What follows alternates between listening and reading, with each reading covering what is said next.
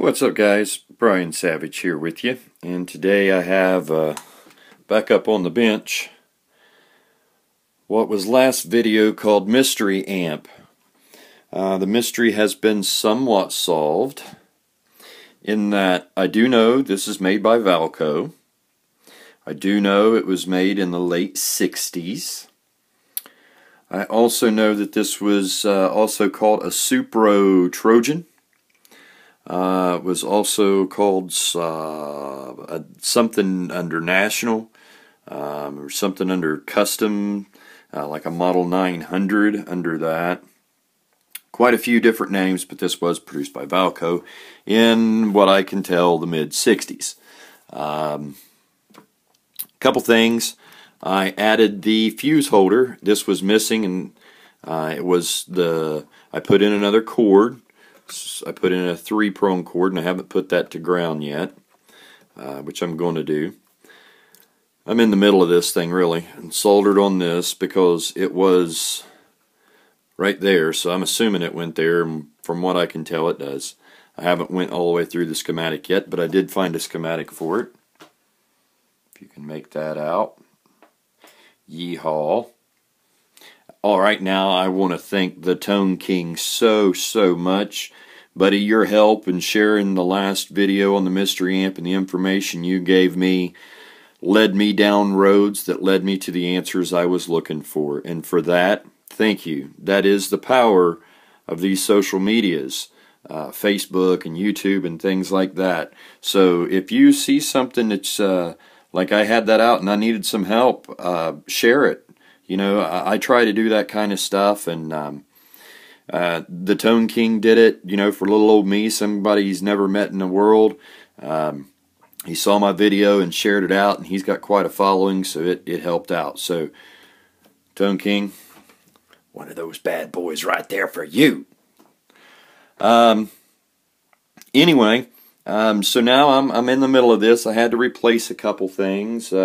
There was a wire, this wire here, it had been chewed on and had bare exposure to it, where these things are taped coming out of the transformer. That was just bare exposed wire where the Musketeers had chewed on it. The power cord was just a 2-lead, and it was chewed all up. This is the speaker output, the ground and the positive for the output on the speaker. It come with the 10-inch speaker. And whoever did it before, whoever had this amp or did something to this amp before me, this extension cord piece that you see here is what they had soldered in and then soldered to the speaker. Well, actually it wasn't even soldered to the speaker. And then the power cord, here's the power cord, just like a white lamp cord. That's all garbage. Actually, I recycle those. I give them to a guy that strips all the... That's what he does. He watches TV and he strips all the rubber stuff off of them, all the shielding off of them, and then recycles the copper or whatever the alloys is. Hey, God bless him for recycling it. So I give all my spare wire, even little pieces, to him, and he loves it. So Roger, you got some wire coming your way. Anyway, so that's what, look at the other side. I've pulled the tubes out for, you know, of course, it just sitting around. I haven't plugged it in or anything yet. I got a ways to go, but I started doing, you can tell I did a little bit of cleanup on this. I actually just used some oil on a rag to really easily lift this, the rust off of it. See how, not rusty. Rusty. So I only did this part here so I could make sure I was reading these right. It is 12AX7, 12AX7, 6V6, and 5Y3. This is, let me make sure I tell you right. Yeah. This is the preamp tube. This is used, this tube is used for the oscillation on the tremolo. Power tube, rectifier tube. Okay. This cap, I'm not sure how it's going to check out, but after I get all this job inside rewired, if this cap's bad, what I wound up doing, as you can see, here's where the cap comes in. And guys, I have checked this. Note, right now I want to tell you, if you don't know what you're doing inside these, stop. Get somebody that does. There is high voltages that is carried in this thing way after it's been unplugged that can kill you. No joke. So if you don't know what you're doing, do not do this. This is not something you experiment with. This is something you research. This is something you learn before you get in, or you will die. Thank you. Now, back to this.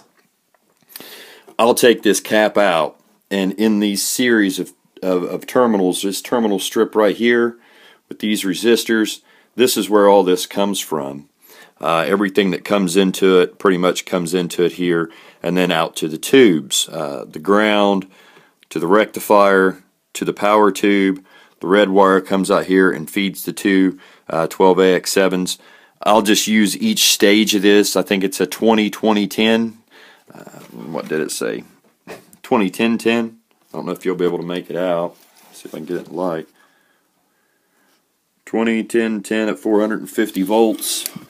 I will simply just take this out instead of trying to buy one of these big old caps. I will get, I'll use another type of cap and then just wire it into here. I think it'd come out a lot cleaner, and it would get rid of that thing sticking out of there.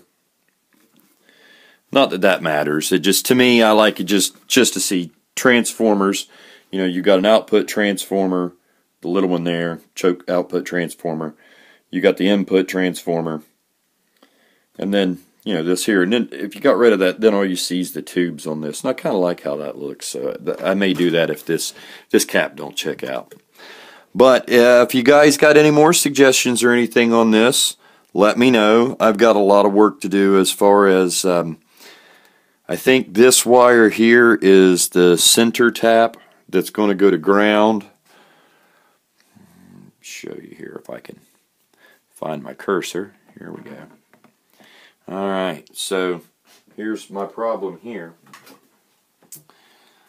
I found this wire and this wire that goes to the rectifier tube, and this wire goes to the rectifier tube, and then these three here feed the first, or the power tubes, the 12AX7, 12AX7, and this would be the 6V6. And those two wires, and everything's hooked up there. Now, the problem is after I trace that down, again, we've got these two wires coming out, and those go to those pins. These two wires go out, and they start out, and they terminate actually all on the rectifier tube.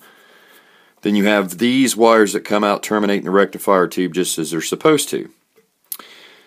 Then we have one wire comes out, black wire comes out and hooks into one side of the wire that goes into the switch. So there's one wire out of the power transformer, goes into the switch. And the other side of the power transformer wire is where I'm trying to find out where to terminate it. As you can see, here it is. And I don't know. I'm kind of at a loss as to where it terminates. Both of these wires go down in here, and they feed the pilot light. So there's the pilot light, and so here's one half of the power to the pilot light, and it comes up. Here's the other half of the power to the pilot light, hooked up. Power cord comes in and hooks directly to the fuse panel. So that gets one side of the power down in it. And here's the other power cord coming in, and that gets the other side of the power goes in. So I don't know, do I terminate this one here? I can't figure it out. Do I terminate it here, this other one? Or is it going to go on the switch itself? I don't know. Again, this is the section I'm dealing with in the output transformer. And all of this side, I have found all the wires except for this center tap wire. Now, it's easy to assume, since this is all the output side of the transformer, that this one wire that's loose would be my center tap wire. So I have my two input wires, or I'm sorry, yes, my two input wires here that deal with my switch, on-off switch, and then this is going to be, I believe, the fuse. So this section right here, this is where my lost wire is, this wire coming out. Oh, I ain't got it figured out yet, but I'll do some more research. Again, everyone who helped out, everyone who shared information, got me links, especially TTK rather, I should say. You rock, buddy. And so this is what I'm going to do. I'm going to clean this thing up. I mean, I know it's rough looking. There's the cabinet down there, and it does look rough. Sorry for the quick panning there. But I got the schematic now, so I'm halfway home free. Share the music. Share these kind of videos, well, not this one in particular, but the ones where people are looking for information and help out. I promise you I'm going to do a whole lot more of it because people saved me to do this one. Sorry for the bad lighting, sorry for the bad camera work, but I do the best I can. Peace out.